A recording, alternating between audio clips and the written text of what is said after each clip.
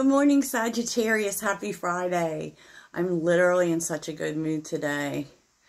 I just got approved for the YouTube Partner Program, so we're so excited about that for sure. And in the future, I'm going to be doing live readings soon, okay? And also creating a membership section for extended readings pretty soon, Sag. Okay. Happy 777. It is the 777 portal, which there really isn't anything you specifically need to do for that.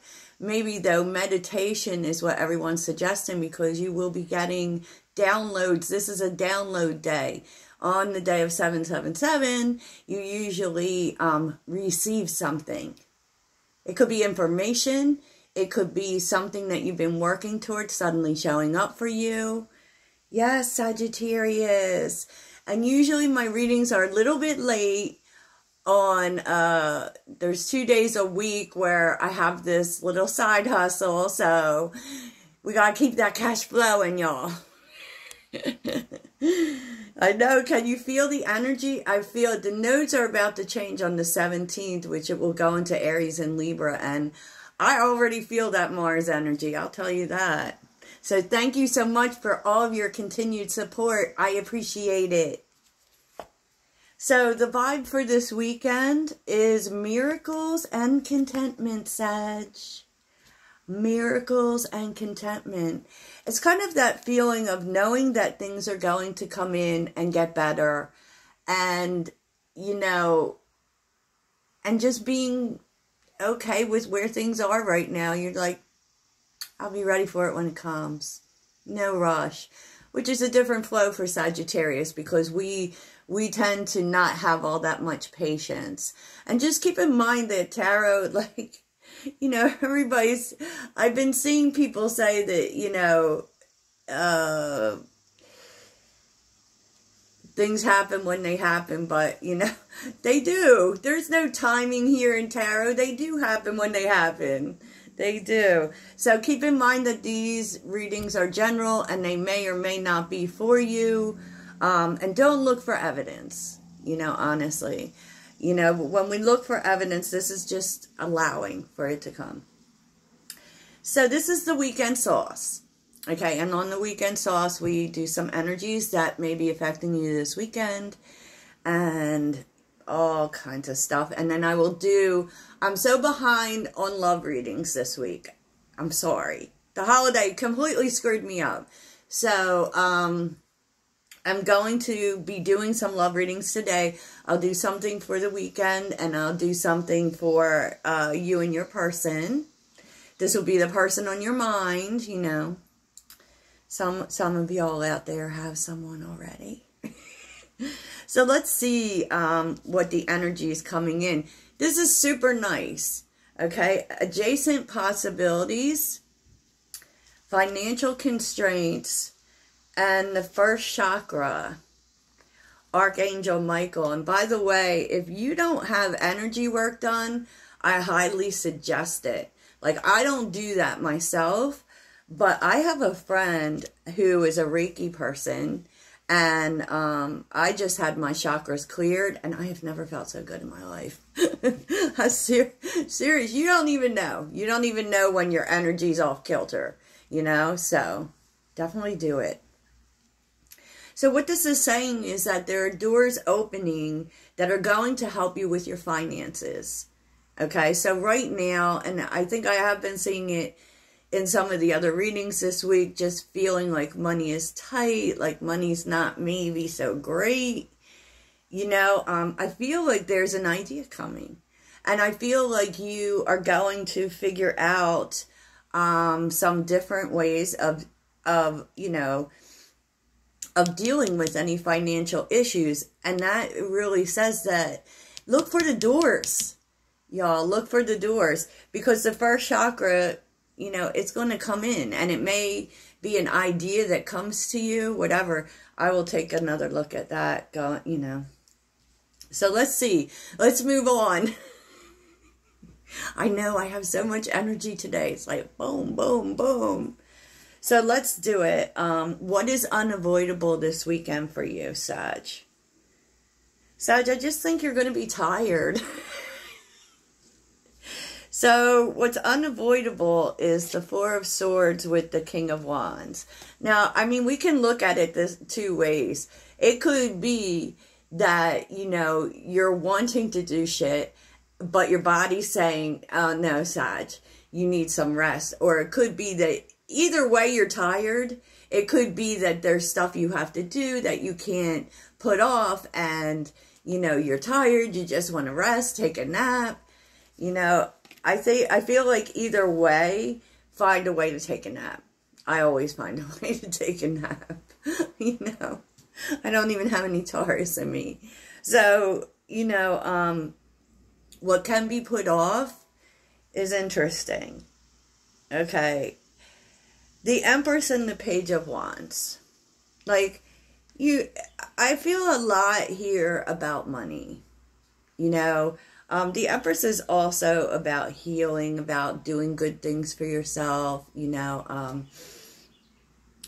And you may feel like you need to take care of some details in terms of these adjacent possibilities, specifically about what to do about, because with the Page of Wands, that's the details to a new direction. You know, maybe it's you want to find new ways and you want to be active towards that, right?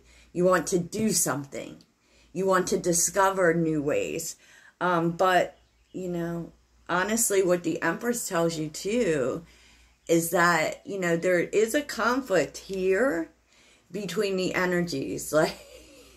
Like the universe is telling you, look, just slow down. Just relax. It's going to come when it comes, right? And then there's your energy, because Sagittarius is masculine energy of wanting to take action. There's not a need for you to do that. There's not. What was under the deck was the Seven of Pentacles. You know, the Seven of Pentacles is that waiting for things to happen, just watering what you have going right now. You know, because there's a lot to be found in the in-between. Like, literally. And, you know, while you're just taking care of the day-to-day, the everyday, tending to the things you already have, the responsibilities you already have, taking a look back at what you've already done, it could give you answers in terms of this Page of Wands energy. You know, because the Page of Wands can be impulsive. You know, the Page of Wands just jumps in. They don't think. They don't think. They just say, you know what? I don't want to be here. I want to go there. I'm just going to do it. And the energy is saying, Sag, no. Take a minute. Take a breath. So definitely get rest this weekend. And it's so funny because I do feel like, you know, seriously, you want to do stuff. Because in terms of what you want to do, the Lovers is showing up. You want to make decisions. You want to,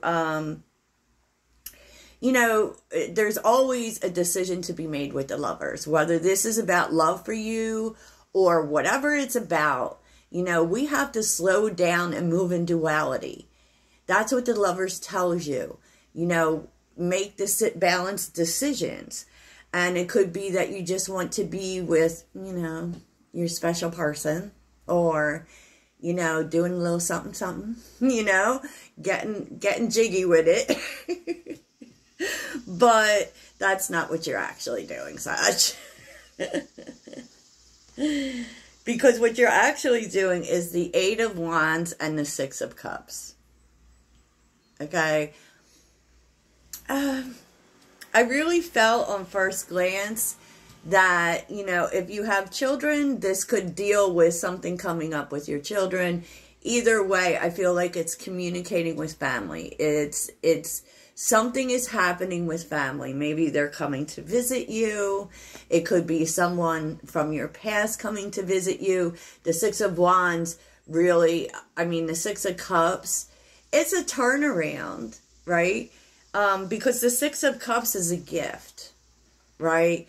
But it definitely, in this case, feels like someone you know is coming to visit. Or there may be conversation, or, you know, some change you're not expecting. There's definitely something that you're having to deal with in terms of children, in terms of family, in terms of maybe old friends.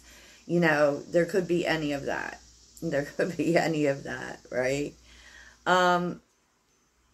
What's interesting is what would help you this weekend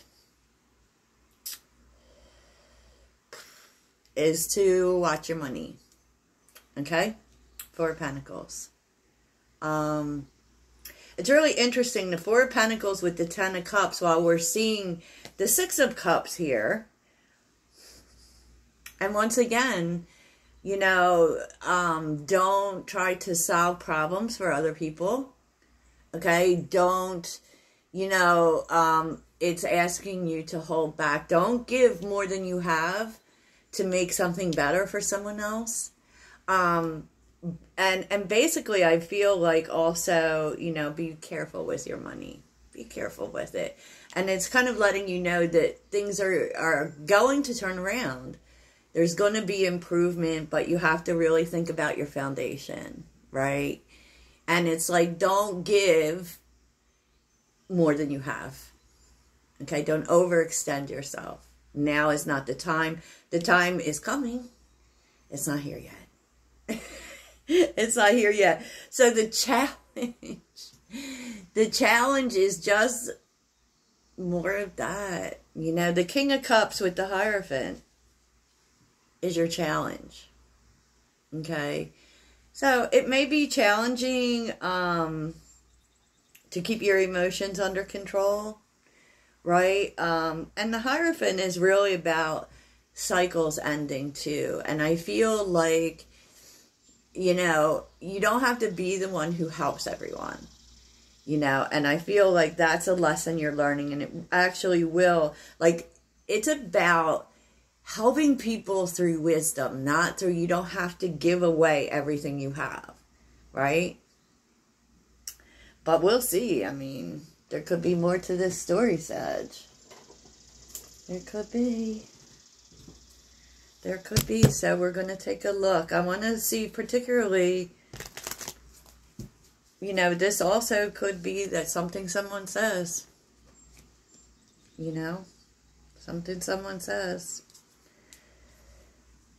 Who, you know, it could be like, the King of Cups is very open and accepting. But the Hierophant does things a particular way, okay? They tend to be more traditional. So, I don't know. I don't know why I always feeling that, but that could be true. Sorry. So, what's the King of Cups and the Hierophant for Sagittarius? Three of Pentacles. Oh, my gosh. Yeah. The Hierophant. Oh, Four of Wands. Three of Pentacles and the Four of Wands. And the Two of Wands.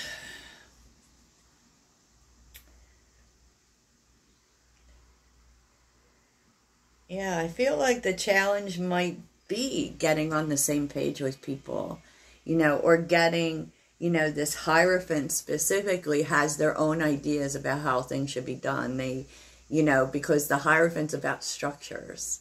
And it's about structures that have been in place for a long time. And you may be trying to get someone to see a different point of view.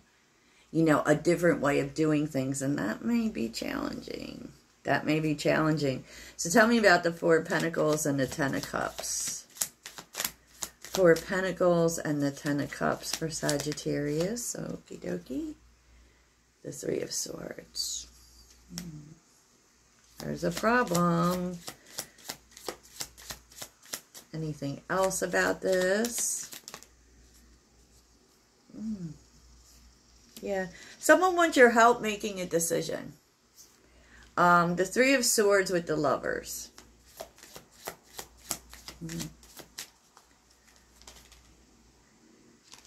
Ace of Cups. Yeah, I think you want to be, and with the Four of Pentacles, which is definitely about holding back, I think you want to be really careful. I thought this was about money, but apparently not. You want to be really careful how you help this person. They're asking you probably for your opinion to overcome a problem, maybe a relationship problem, right? And you may feel as if they're rushing into something new before they've healed, okay? But you want to be really careful about, maybe it's how you say it, you know, and maybe it's just not telling them that. Maybe it's just not telling them you don't think it's a good idea. You know, maybe it's telling them more than one thing, like from both sides is what the Lovers asks of you. Yeah, Seven of Pentacles, like you're telling them, you know, what would be the value in waiting? You know, you're probably telling them, do you really want to invest in something new? So I would say just refrain from giving them the solution. Just allow them to see what could happen either way. Interesting. So tell me about these adjacent possibilities. Adjacent possibilities for Sagittarius.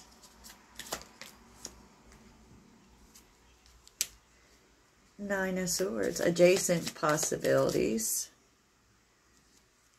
Oh. Adjacent possibilities.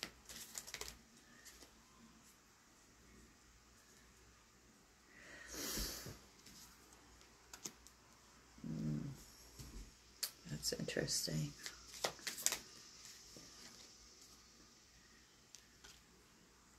Okay, so someone else is bringing you this idea. It could be an opportunity, like, okay, the Nine of Swords with the Knight of Swords, right? So basically, if you've been worried about money, worried about how to dig yourself out of this situation or money not being so great, someone's bringing you away. Someone's bringing you away, and there is something about swiftness in this way, right? But with the King of Cups reversed, you don't really have much faith in the idea, okay? But to be honest, you might even feel uncomfortable with them giving you this help or this idea or whatever it is, because it could actually be that they're wanting to give you some money to help you, you know, because that's what the Six of Pentacles tends to deal with. And I feel like that's it. I feel like they want to help you financially, you know, so that you can move forward to success. This could come through, they're showing you how, you know, they're showing you a way, but the truth is they want to help you move forward. They want to help you with whatever this is. So specifically in financial problems. It could be that you have an idea, right? You have an idea that you want to pursue, but you're kind of iffy about it, and someone wants to give you the money. Someone wants to give you financial help, and I feel like there's a part of you that isn't totally secure in what you're going to do, and just, you know, feel some kind of way about receiving the help, which is common Sagittarius. But what I can tell you is the Six of Wands is here, which is telling you to do it. Take it. Take it, Sag. Yeah, so that's interesting, isn't it? I know I am like a whole lot of extra today. So, you know, what can I tell you? What can I tell you? So let's get to the advice and all of that. Let's see what you need to focus on this weekend, Sagittarius. I've already taken up so much of your time. I'm probably going to end it with that. Sagittarius. What does Sagittarius need to focus on? What does Sagittarius need to focus on?